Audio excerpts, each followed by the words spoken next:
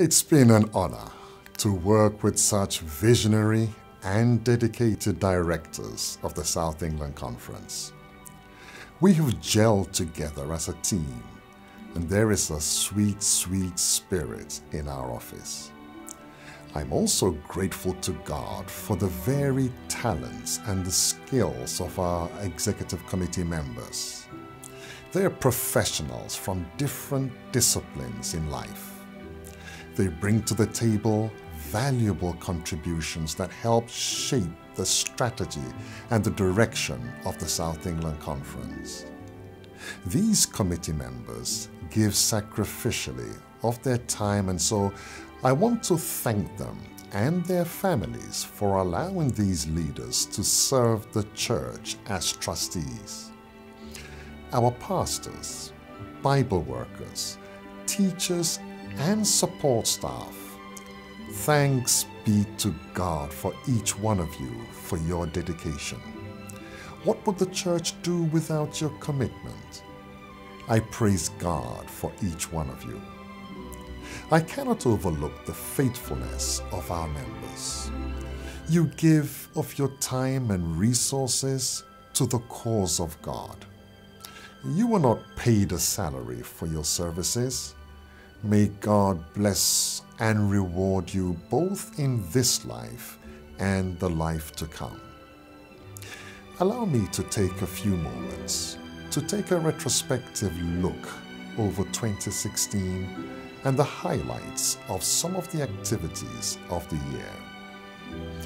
The communication and media department are to be commended for the professional way news and information are disseminated throughout the conference. The social media and the 60 Seconds weekly news are excellent initiatives that the department have introduced. Our young people have been well served through the various activities, including the Prayer and the Faith Conference, the Teens Day of Fellowships, the Youth Days, Student Camp, Pathfinder Camporee. In fact, this year, 5 of our Pathfinder teams qualified in the Pathfinder Bible Experience. And after competing in the North American Division Finals, all 5 teams from the South England Conference achieved a first place status, demonstrating their excellent Bible knowledge. Despite the austere times in which we live, the tithe has increased by 4.2%. I want to thank our members for their generosity and faithfulness. Our gift aid has also increased, and we've been able to make some purchases. We've purchased the Serenity Church, the Isle of Wight Church, the Reading Ghana Church, the Chiswick New Build, the Micklefield Church, which is due to complete tomorrow.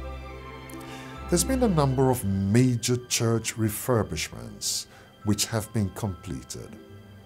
The North Wembley Church, the Southeast Ghana Church, the Southall Church, the West Croydon, and the Chapel Porth. These were achieved because of the faithfulness of our members. The Health Ministries Department put on several health expos throughout our conference. Under the leadership of Dr. Chidi Ngwaba, the Life Colors program was introduced. This program offers a simple and effective way to help a person to wellness or prevent the disease from striking at all. Under the banner of evangelism, everyone, everywhere, the Health Ministries Department played a major part in our SEC 3ABN evangelistic campaign during the month of September. Throughout the SEC, several campaigns were running simultaneously in different venues. the Lord blessed our efforts with 87 souls baptized. Although we rejoice for these precious souls, our harvest should have been greater. If we had done more work in preparation, I believe we would have baptized many more. And so in 2017, we will be focusing on preparation.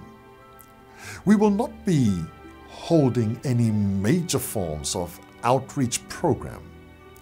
We will share the details of our evangelism strategy at our Evangelism Expo on the 8th of January at Newbold College.